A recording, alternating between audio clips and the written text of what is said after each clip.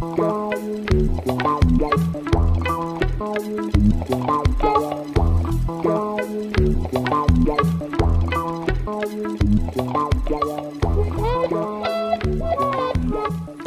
you. So first of all, I would like to thank the organizers for inviting me to speak here. So, so this is, I forgot to write that down because I was in a hurry, but this is joint work with Colin Guillarmou. And then part of it, namely the part concerning dynamical zeta functions, is based on the previous joint work with Zworski. So let me start. So what I'm going to talk about today is Pollicott-Ruelle resonances, which are associated to strongly chaotic, in the sense of hyperbolic, dynamical systems. And I will mostly concentrate on this joint work with Colin Guillarmou, which handles the case of open systems, in contrast with some of the compact or closed or anosive systems that were considered before.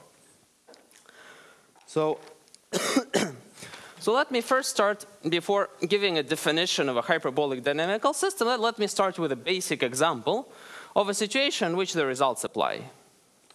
So here's an example. Let's consider an Riemannian manifold. It's negatively curved, negative sectional curvature, and it's asymptotically hyperbolic. So it has some kind of big ends where, so for example, one example is this pair of, I don't know what anymore, but the point is once you hit a certain threshold, you do not come back. Somehow only geodesics. Now, the dynamical system that I will consider is the geodesic flow. So this is a flow on the unit tangent bundle, or if you want cotangent bundle by duality, of this manifold. So it's a smooth flow. And now, one feature that you want to study about this flow, well, you want to study a long-time behavior of this flow. And one way to capture the statistics of long-time behavior is through correlations and the study of mixing. So if I have two functions, and I will, in this talk, require them to be very smooth. Of course, this can be reduced, but it cannot be pulled down all the way to L2. So I might as well just consider smooth in this talk.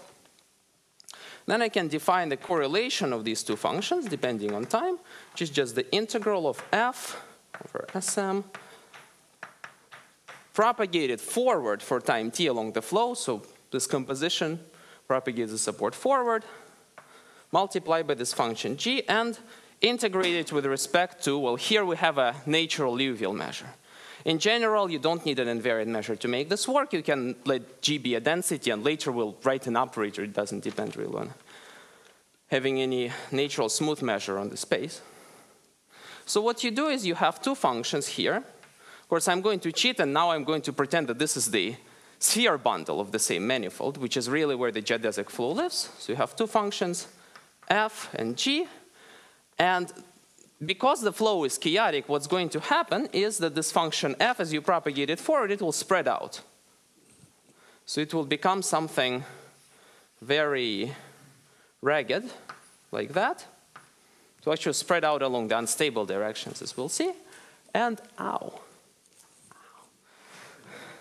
Sorry, I'm marveling at the technology. And so it will, in some sense, be everywhere. And so this correlation should exhibit some convergence properties as time goes to infinity that don't depend actually much on where f and g were in the first place. Somehow, as time goes to infinity, the properties of our dynamical system really become uniform. Now, so one, well, you could of course study the limit of this thing, and that's something we know is mixing. But you can try to understand better what, for example, what kind of error term you have in the limit, or what kind of maybe other terms you can have in an expansion of this guy as t goes to plus infinity. So one way to study these things is to take the Laplace transform. So this is rho of g hat of lambda. Still readable down here? Okay. So what I do is I just take the Laplace transform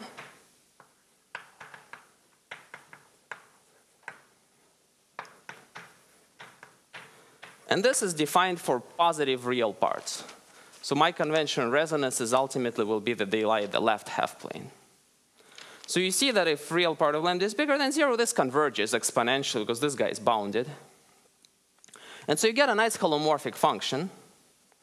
And what is to be expected is that long-time properties of this expression depend on our ability to meromorphically continue the Laplace transform to the entire complex plane. Somehow the farther we're able to continue it, and the more we know about the poles there, how the better asymptotics we can get. Somehow the size of the strip where you continue it corresponds directly with the size of exponential remainder in the asymptotics. So that's a theorem. So this, I'm going to call this theorem 0. So in the form presented here, say for the non-compact case, it was proved by myself and Colin Guillarmou in 2014, but of course there is, as I will point out later, a long study of tradition of these things. We weren't exactly the first people to write the geodesic flow. And the theorem is, well, very easy. It's just rho hat of g of lambda continues meromorphically to the entire complex plane. And the poles of this continuation are known as Pollicott-Ruelle resonances.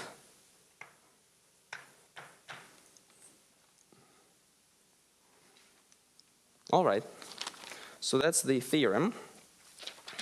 And then, let me talk a little bit more, just a tiny bit more, about how this statement is useful. So this has been presented a few times already, in particular in talks regarding spectral gaps. But morally speaking, this statement in itself doesn't give you much in terms of long-time behavior. What you have to do is you have to look at this lambda plane and locate where is your first pole, first from the right. And then if you're lucky enough, and that actually happens in most situations, you will have a simple pole and no other poles on this vertical line. And then you will know that this correlation behaves like e to the lambda 0 t. So this is an open system, which means that energy can escape. So this correlation, you would, if it's really an open system, you expect it to exponentially decay, times the integral of f with respect to some measure, which is, in this case, typically a fractal measure, integral of g with respect to some other measure, plus O little of 1, like that. And these measures can also be identified later from the residue of this meromorphic continuation. Now, you might get more lucky, and you might be able to prove that you actually have a whole gap here after the first pole. And then if the gap has size epsilon, then you can replace this by an exponentially small remainder. You need a somewhat stronger property. You need to really estimate whatever operator you have in this gap, but morally that is why we are looking for these extensions and why we want to understand the poles to a large extent. Okay, so in this talk today, I'm not going to talk about spectral gaps. That's why in these diagrams there, they're in yellow. So I'm not going to present any results related to spectral gaps. I will only present results related to meromorphic continuations of things. Okay. So now, well, how do we treat this problem in general? Where if we have a non-compact manifold, here's one observation. So let's say we take a large convex set, say in our sphere bundle. If it's large enough and under this asymptotically hyperbolic assumption, some kind of control on ends, because this is not Laplacian, so somehow what precisely happens at the ends doesn't matter as long as it doesn't come back. So if we take a large enough convex set, we see that we have these parts of f which lie on trajectories which escape.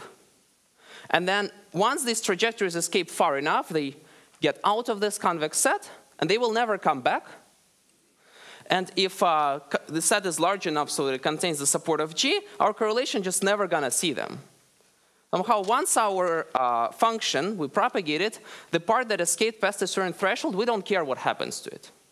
So it turns out to be more convenient to forget about that part completely, because it's not very relevant what precisely happens there, and just consider a flow on a domain with boundary, where a flow is allowed to escape through the boundary and you assume it never comes back. And so that's something that brings us to our setup, which I will put here. So the general situation that we will consider a compact manifold with boundary.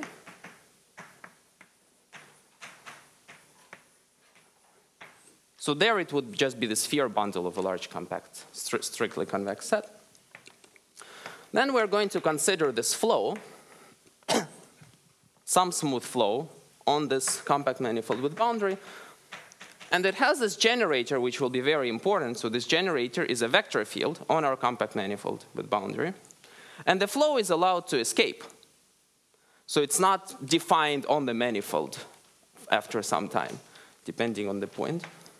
Now, how do I quantify this assumption that we never come back? Well, I just require that the boundary is strictly convex. And I'm just going to draw a picture. If we extend the flow a little bit past the boundary, then the trajectories that are touching the boundary should look like that. So this is OK. And trajectories that look like this are not OK. It's a second derivative condition. Now, once you have this, what you can do is you can see that really the dynamics of this flow is controlled by trajectories which are trapped. Somehow, if every trajectory escapes in finite time, your correlation is just 0 eventually. So what you have to study is you have to study these sets of trajectories which are trapped in positive or negative time direction. And I can view it like that. So these are just trajectories that are gamma plus are trajectories that are trapped backwards. Gamma minus are trajectories that are trapped forward. And their intersection are trajectories that are trapped forward and backward. And that's something called a trapped set. And this strictly convexity assumption shows us that it's actually compactly inside our domain. So I should make also one comment that's important for the techniques of the problem. And I think I'll probably get a question or two about that. That what we really do is we take our manifold and we embed it into a compact manifold without boundary. Topologically, you can always do that. We extend the flow in a somewhat arbitrary fashion, but just a little bit past the boundary, we're going to kill our flow by multiplying by a function that just vanishes on the surface, so that we really have a flow on a compact manifold that never comes back. So that's somehow the analytical setting is going to be there. And then the flow is well defined for all times, and that's a meaningful expression. Now, the key assumption that we're going to make is the fact that the flow is chaotic or hyperbolic in our definition. So we assume that this set K is hyperbolic.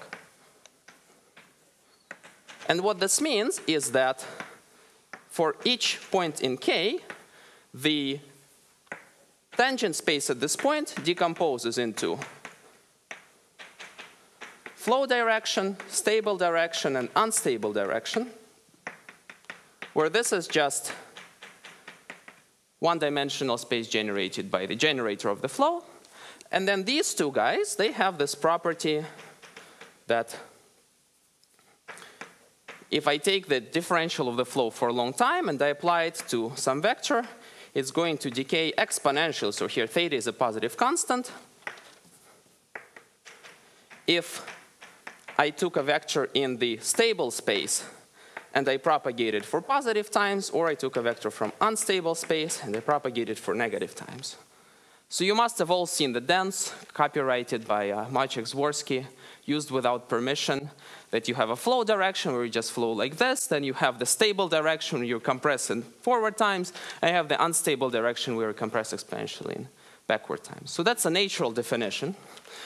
One more thing I should say about this setup is that this includes the case where the boundary is empty, so you just have a compact manifold without boundary.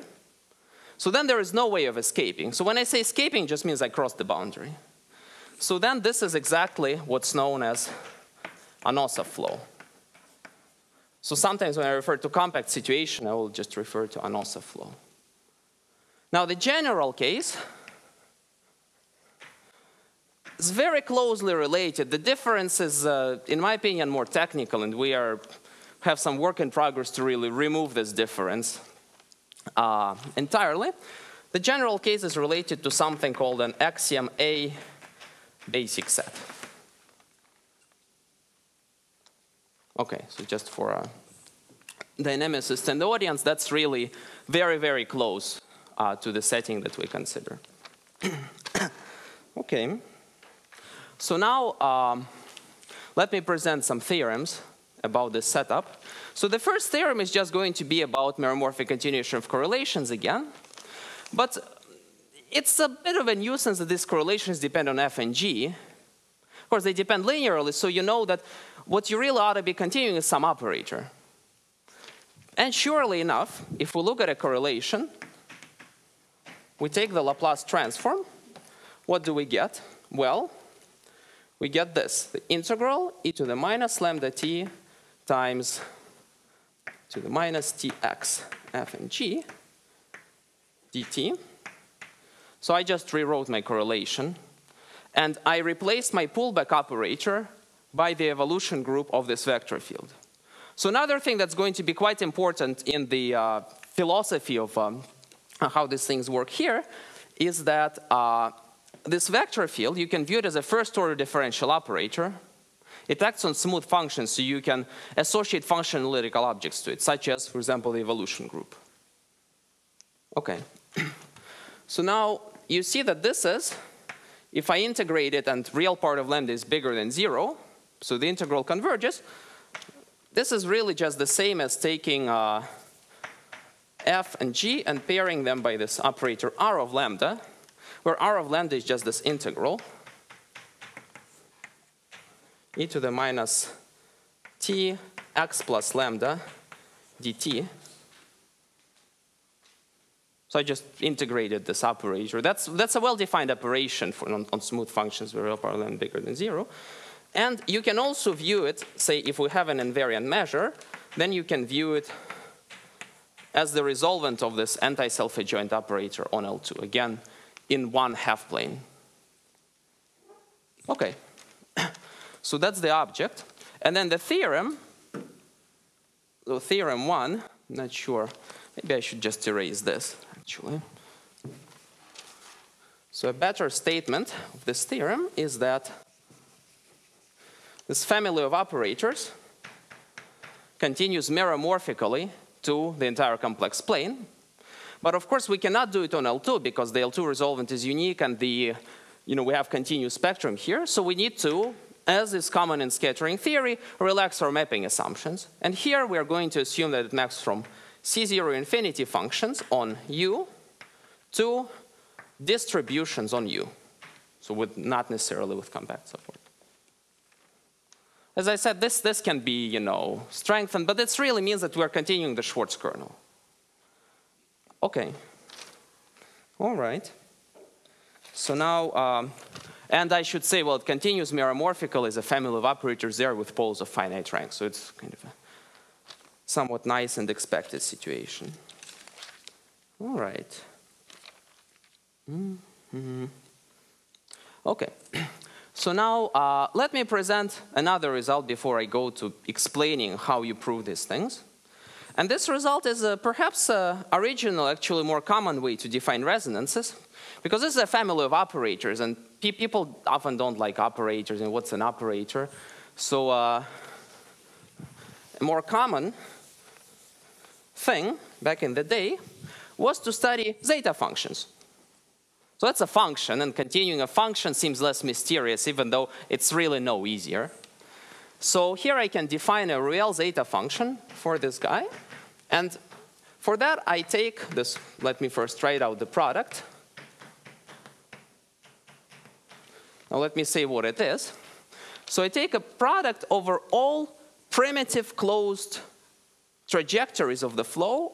They are all on the trapped set, of course, because they are trapped. And so this T gamma is the period of this trajectory. So this has thing you can see for hyperbolic flows converges for sufficiently large real parts of lambda. And then, sorry. And it has at least a formal analogy with the Riemann zeta function if you put logs of prime numbers here. So analogously to the Riemann zeta function, analogously to what I discussed before, the first pole of this meromorphic continuation that we will obtain, so let me first, I guess, say the theorem. So the theorem is, well, there are some assumptions. Assume that the stable and unstable things are orientable. It's a technical condition, but nevertheless. Then this Ruelle zeta function continues meromorphically to the entire complex plane. And then you expect, and that has turned out to be true, that the first pole of this guy, here it actually sits at the topological entropy, so the resonances are somewhat different here. And then it is known that there are no resonances here, so just like with the theorem of Adamar and Lavallee-Poussin, that gives you a bound on the number of primitive trajectories up to some time, and this is just e to the, let me just, I hope I don't get it wrong, 1 plus O little of 1 as t goes to infinity. So that's something called as a prime geodesic theorem. And once again, if you obtain a spectral gap, then you would be able to push this to an exponentially good remainder. So that would be, I guess, the analog of a Riemann hypothesis for this thing. Of course, there's no dynamical system, so that this is the Riemann zeta function. So it's a somewhat formal analogy, but nevertheless. Well, I should say about this theorem, I will address history just in a moment, but this theorem, it was conjectured by Smale.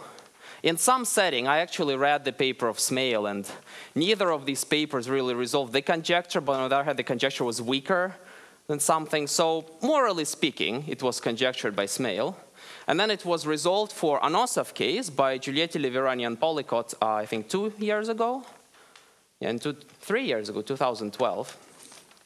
And then myself and Maciek Zworski provided a different proof somewhat later based on the microlocal strategy that I'm going to talk about. And myself and Guillarmou did this for the general axiom A-ish case. Okay, so those are the results. So let me see. Right, and I should say that, well, this isn't very relevant to this talk, but this bound was first proved by different methods by Grigori Margulis. Okay, so now we can take a look at this diagram while I'm talking. So here we see these two results, meromorphic continuations.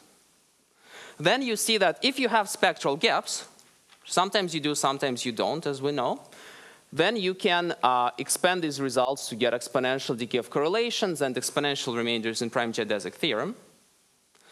And the ingredients for the proofs that we provide are tools that were really originally used in scattering theory, like in Euclidean scattering, and developed by the microlocal school. So those are the propagation estimates of Hormander and Melrose. The trace formula of Atiyah, Bon, and Gilliman is used for zeta functions. And this is all tied together to the setting of dynamical systems in a beautiful paper by Four and Sjöstrand in 2011, where they interpreted an Anosov flow, a dynamical system, as a scattering problem. And our approach, to a large extent, is draws or is inspired by this work. Okay. So now, speaking about previous work, I have a list here. So these problems have been studied for a long time, and there were several schools of people, several philosophies to obtain meromorphic continuation, also to obtain gaps. So kind of the oldest school did it using transfer operators that we've seen quite a bit in this conference. And so it was done in various settings, I guess in increasing generality, one hopes, by Ruelle, Pollicott, Roux, Fried, and Perry Pollicott. I have an asterisk book where it's very nicely explained how this approach works. Then the next line of thought was to, instead of conjugating your system to some transfer operator, which is somewhat arbitrary, selected, there are a lot of choices there, what you can do is you can really think of your family of operators that you want to continue as a true resolvent of the generator of the flow. This is this first-order differential operator, but you have to change the space. You cannot do it on L2, so you can do it on something that's called anisotropic Sobolev space. So I'm not going to go into details how these are constructed because I'll run out of time before then. So let me say now an anisotropic Sobolev space is just a space that's constructed using microlocal techniques typically, and it assigns, it requires different Sobolev regularity, not only at different points in your base manifold, but also in different frequencies. Now, if you Fourier transform a function, say on Rn, you know that being in a Sobolev space means that the Fourier transform decays sufficiently fast. But you could ask for different rates of decay in different directions. And then you can make this on a manifold, and that becomes an anisotropic Sobolev space. So there is a well-developed theory to handle these that has been, again, developed for other problems. Okay. And so this approach has been developed. Well, there were already some ideas about these spaces in the work of Kitaev. And then there were papers by Blanc-Keller-Liverani, Gözel-Liverani, Baladi-Tsuji, Butterly-Liverani, and the paper of Giulietti-Liverani and Pollicott that I mentioned before. And I should also say some of them apply to the setting of diffeomorphisms rather than flows. That also explains the number of papers. Now, finally, the approach that we're going to take is the one that I already hinted at, and that's the approach that was started in the papers Fauroy-Chostrand and Faure-Chostrand. And this is to interpret, to still study, to still use this anisotropic space, but to prove analytic properties on this space of this operator using scattering theory and microlocal analysis. And this led to a variety of results that seem to have been unattainable using previous approaches, such as, well, there were some results on counting by myself, Kirill Dachev, and Maciek Zworski. And Maciek Zworski and I had a couple of papers on the zeta function and on the viscosity limits that was mentioned on Monday. And then there are results of Faure-Tsuji, which really explore for contact case the very precise asymptotic and the structure of these resonances. There is a paper of myself, Faure, and Guillarmou that addresses the constant curvature case in higher dimensions. And finally, there is a recent paper of Zworski that shows that the essential spectral gap cannot be too big. So there are resonances somewhere, not too far away. So as you can see, there are a lot of possible applications that this approach can produce. And also, there have been recent interesting applications by Colin Guillarmou to inverse problems, more precisely lens rigidity problems and inverse geometric problems. Okay.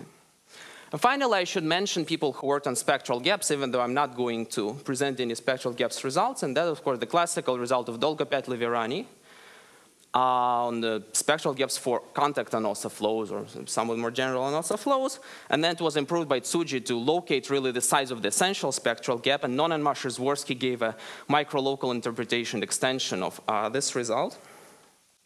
And in the axiom A case, there are, of course, papers by Frédéric Nau in the constant curvature case for surfaces, and Luchazar-Stoyanov later extended this to several other axiom A systems. Okay, I think my sheet is done.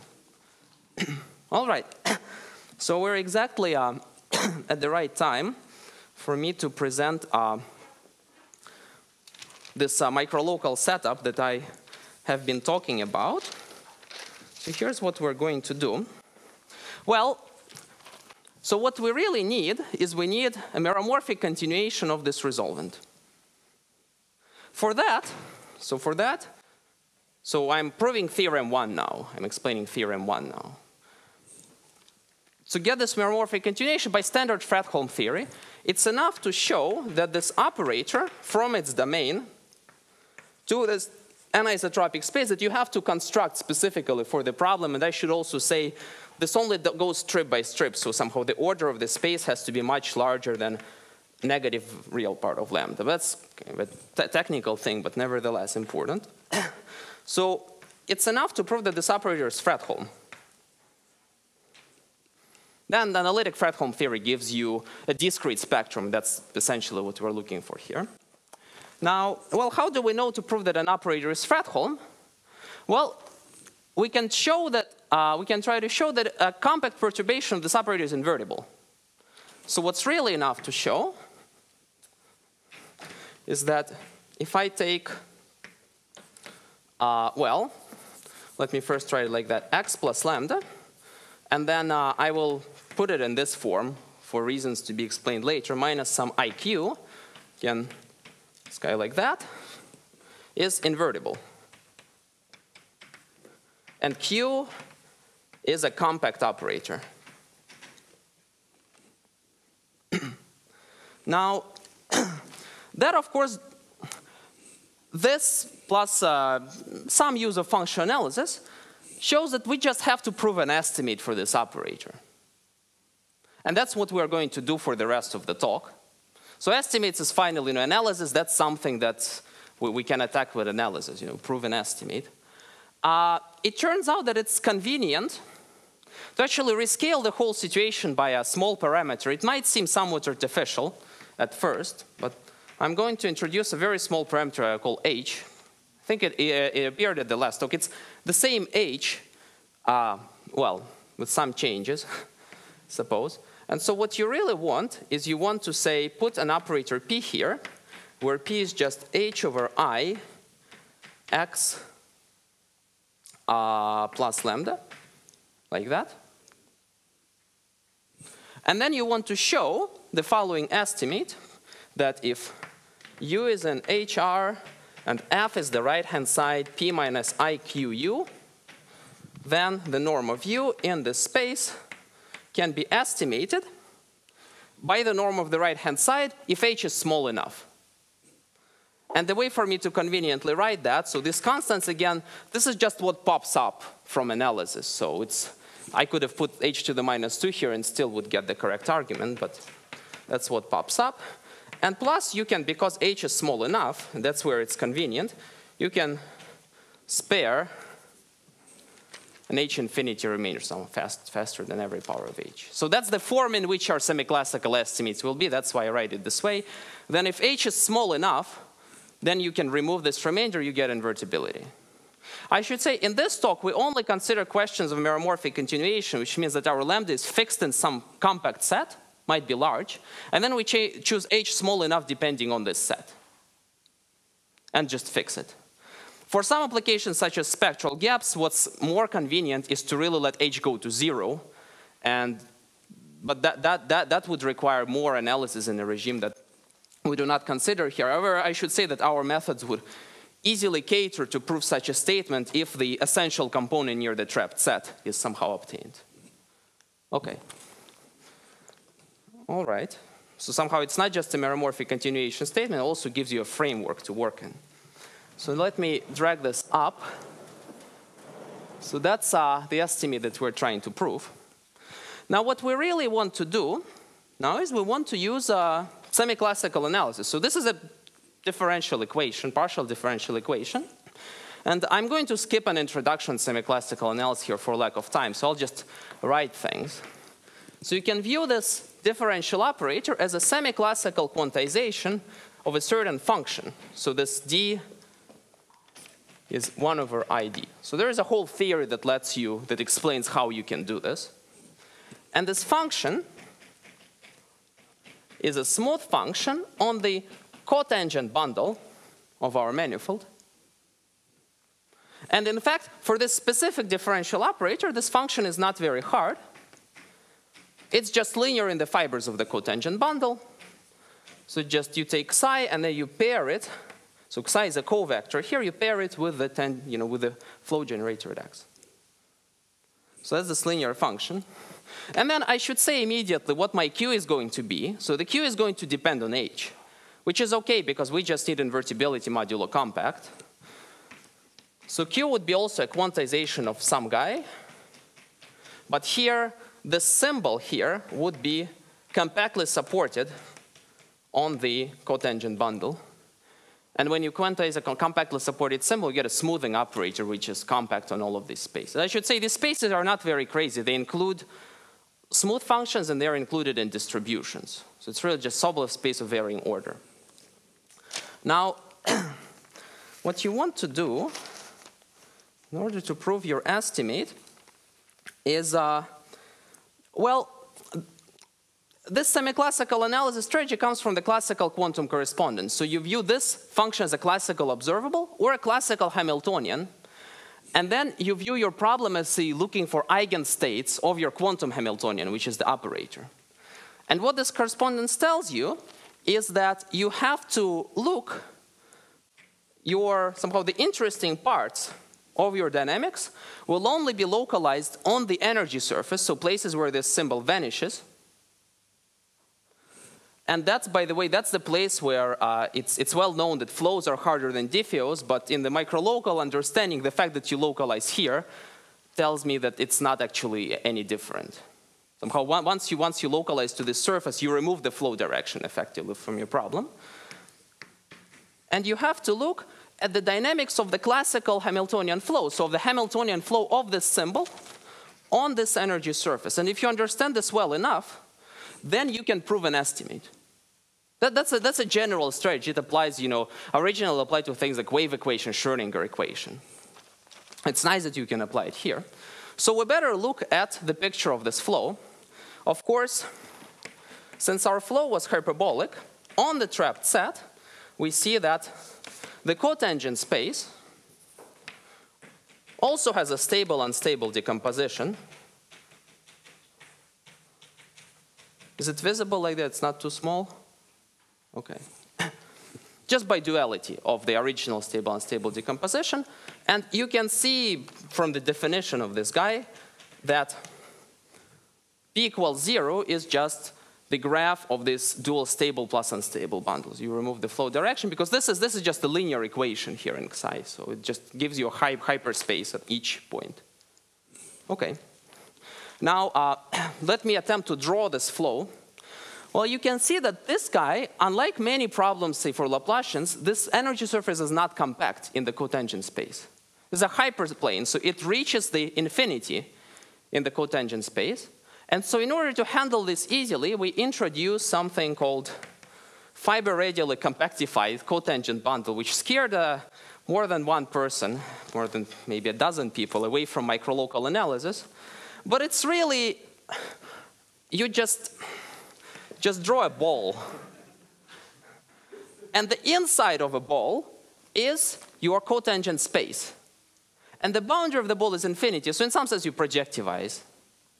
So the boundary here corresponds to the infinite values of the frequency, and there is an easy way to embed whole cotangent space in this ball so that the distance to the boundary of the ball is just absolute value Xi inverse. So that's just it. So now, the first thing that I'm going to do is I'm going to draw dynamics of this guy over the trapped set. And that's really following somehow what, this is really the Four-Shostron picture, because for an OSA flow, that's the only thing you have. So of course you have your 0 here. Oh, and I forgot to draw my flow. So the Hamiltonian flow, well, it acts on the base point in a natural way by the original flow. And it acts on Xi linearly in the only way possible geometrically, namely minus transpose, because those are cotangent vectors. And then this is chosen so that this guy exactly, expands and contracts the spaces correctly. So now, okay, so here we have the 0 section. So what I'm doing is I'm drawing really a fiber radially compactified, well, just a fiber of that. So I just fix my x, I forget about my flow in x, I see what happens in Xi, because that's where interesting things happen for now. So I have the 0 section, and that's of course unchanged, because Xi equals 0 is unchanged by this flow, and that's what would be the trapped set in that situation. But what we're going to do is we're going to put our bump here, so we're going to dampen it immediately, and that's going to be our compactly supported symbol here, which makes our whole situation invertible. Now, well, what happens if we consider a generic vector Well, if we go forward, if this vector had some non-zero unstable component, the length will go to infinity, so it will go to the boundary of this fiber-radially compactified thing. And the angle of the vector will converge towards the unstable manifold, because the stable component will go to 0, the unstable component will go to infinity. So I can also say that if you go backwards, same thing will happen with converging to the stable manifold, and again to infinite lengths. So here I can draw these 2 points, EU star and ES star, on the infinity of the fibers, and a generic trajectory would look like that. And then there are some special trajectories which correspond to situations when either stable or unstable component of your vector field was equal to 0, of your vector was covector was equal to 0. So that's the dynamics of the flow. And what we see in this dynamics is we have this trapped set, which we have forgot about basically by damping it. And then we have a sink and a source in this situation. Okay, so now, no, that's not a wise move. So now maybe let me present you the picture of what happens in the general situation where, apart from the trap set, we have, also, not only we have this phenomenon of escape in frequency, but we also have the classical phenomenon of escape in position. And so let me see if I can do this. T1. Okay, it's a bit hard to draw this picture. Well, I tried. Is it visible? Okay. Okay, so I'll talk about this picture, and then I'll talk about tools that actually let us prove the estimate that I promised. Okay, I don't see the picture now. Well, so in the picture, what you see is this vertical line. So I drew my thing as a cylinder. And the horizontal 2 directions are just the base point. So just x, what happens in the x-plane. So I drew on the left a little bit more in detail what happens for the usual flow in the x-plane, for the original flow. And so it has this gamma plus, gamma minus in the trapped set. Now if I consider what happens in the xi-plane, well, if you look only over the trapped set, then it's this picture that I drew there. It's just collapsed to one-dimensional thing. So this blue line is what we had there, blue vertical line, because over the trapped set. And you have this ES star and DU star like before. But you see that you actually have many more features here, because if you look at the outgoing tail, it's foliated by unstable manifolds. And so you can naturally define conormal bundles to these manifolds, because, well, the manifolds exist, and you can define the tangent space at each point. So this means that you can extend your dual unstable foliation to gamma plus, to the outgoing tail. None of this stuff is smooth, by the way, gamma plus, gamma minus, and k-residual fractal sets. And so you have to be somewhat careful about doing this. And so I call this extended bundle E plus star. Similarly, you can extend the dual stable bundle to be a vector, a sub-bundle of the tangent space over gamma minus. And so I call this E minus star. So those are these blue lines drawn here and there because they deliver gamma plus, gamma minus, but they only, they also fix a specific frequency. So that's why they have a choice in the vertical direction. And then the dynamics of the flow is drawn there. I'm perhaps not going to describe every single trajectory.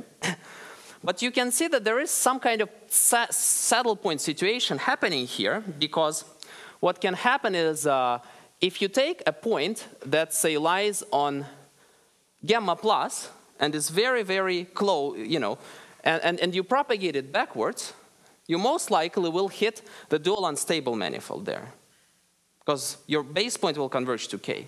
Now, if you take a point that's just a little bit off, but still very, but still, say, far from the unstable direction, what it does is it does something like this. So it wants to go to the dual stable direction back, but the x variable, because we're not on gamma plus, forces it to escape in the physical space.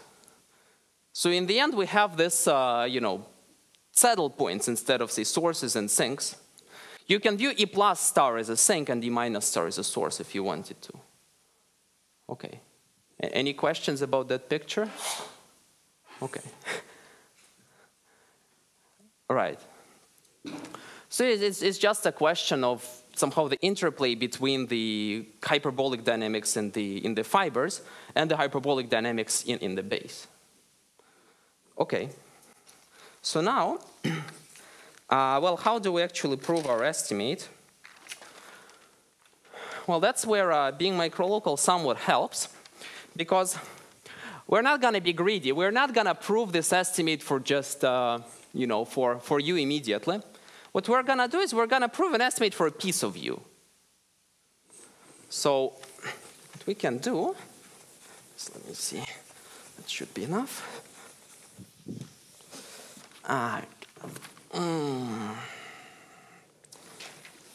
As expected. So what we can do is we can prove an estimate of this form. So this looks a bit funny, but just bear with me for a moment. Because I want to write the general form of what estimates will get so that I don't have to rewrite them all the time.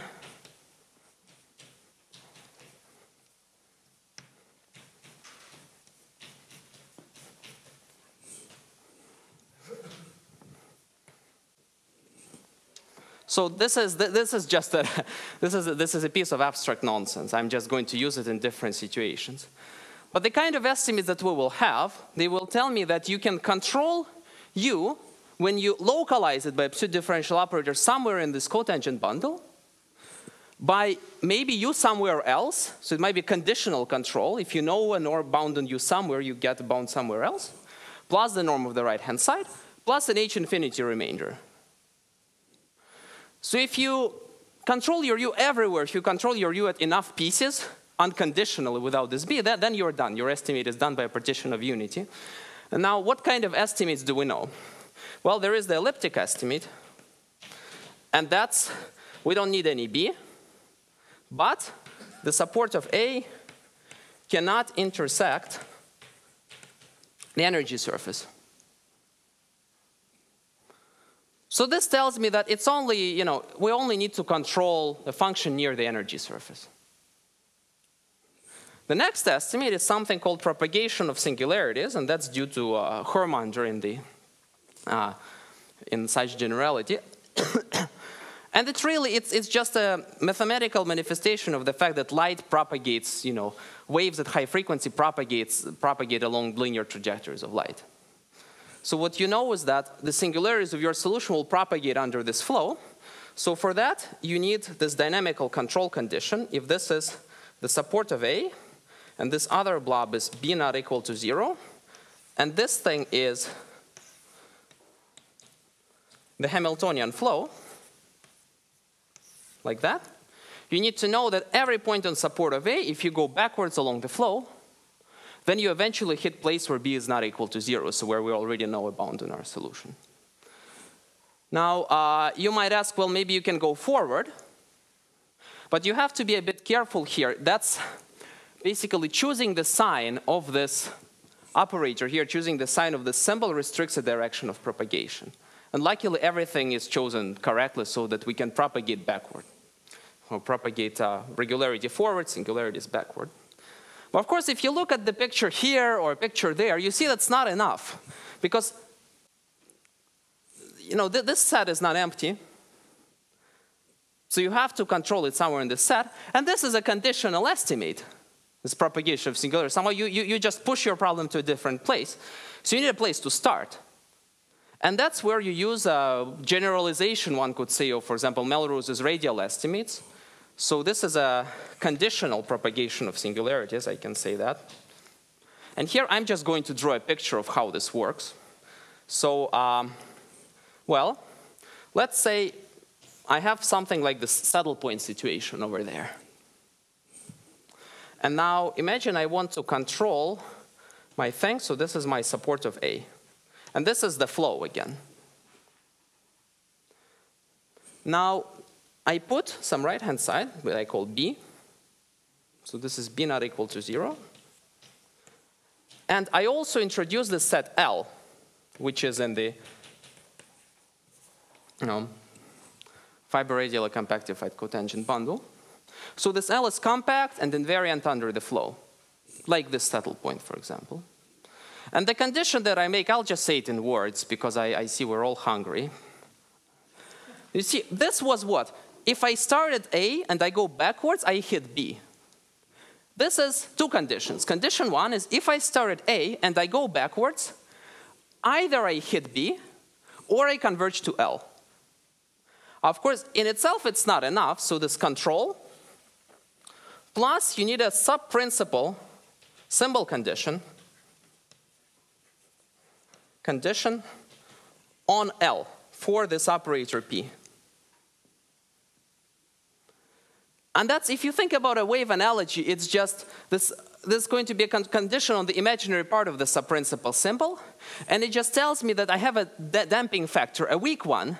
So waves that converge to L, they just get dampened. And that's how you can get your estimate. And waves that don't converge to L, they go through B, and they're already controlled.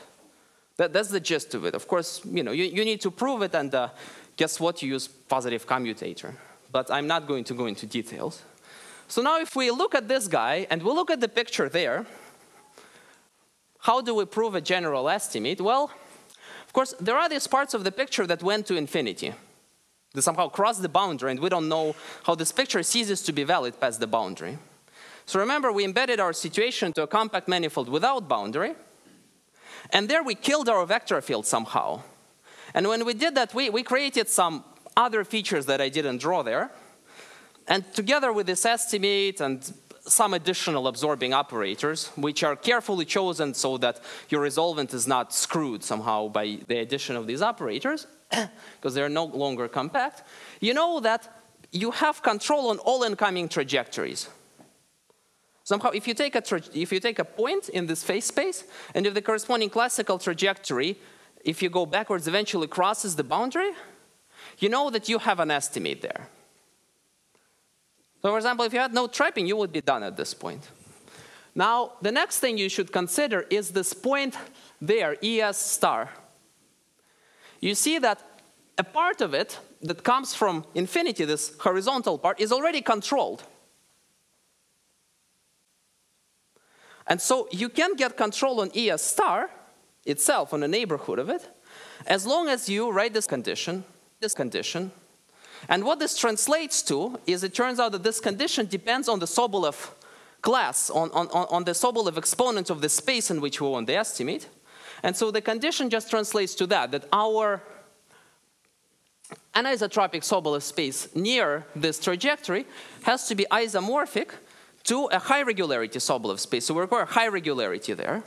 And R has to be large enough to outweigh whatever imaginary parts we get in the sub-principal terms, say from this lambda, or from the fact that our operator was not self-adjoint because there was no invariant measure, smooth invariant measure. So that gives you control on this small piece, and then you can propagate it forward. The zero part is easily handled because we put an absorbing term there, so it's basically ellipticity helps us there. And then when you arrive to this other guy, you use the same estimate. But again, you will need at this point, which in this case would be EU star. Well, it's not a point, it's a big closed subset. You need to impose again a specific regularity of the space. And there you have to require that your space is negative large enough Sobolev. So that's why your space has to be anisotropic. Somehow you cannot just take high regularity or low regularity. You have to really take both in different places. And if you do it correctly, that's where you get your bound. So I should say maybe 30 seconds. I'm not going to write anything anymore. But how do you prove theorem 2 from here? It turns out that actually continuing a zeta function here is somewhat straightforward, but it's somewhat natural. Because it turns out that the log derivative of a zeta function is something called a flat trace of the resolvent. And you can prove that your zeta function continues as long as you can prove that you can take a flat trace of this family of operators that you constructed. And that, thanks to Hermander, for that, it's just enough to know how singularities in phase space travel. You just have to know that singularities don't intersect the diagonal. And this picture there, together with these estimates, where you can actually put something here as well, this actually tells you exactly where your singularities have to lie. And you see that your singularities are basically just always propagated forward, and they never loop in circles. And that's how you know that you can take the flat trace, and this flat trace will give you a meromorphic continuation of the log derivative of the resolvent. OK, sorry for holding you up. Thank you.